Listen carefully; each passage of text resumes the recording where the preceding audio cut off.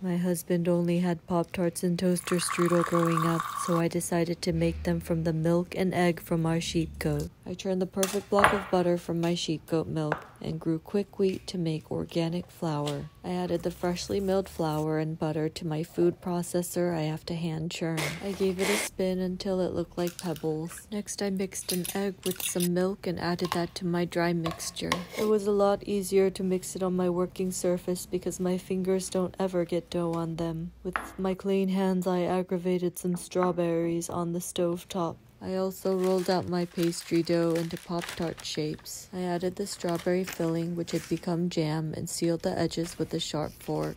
I pulverized the flour instead of sugar and made a lemon glaze. I've never had fast food like this, but my husband really liked the flavor of childhood.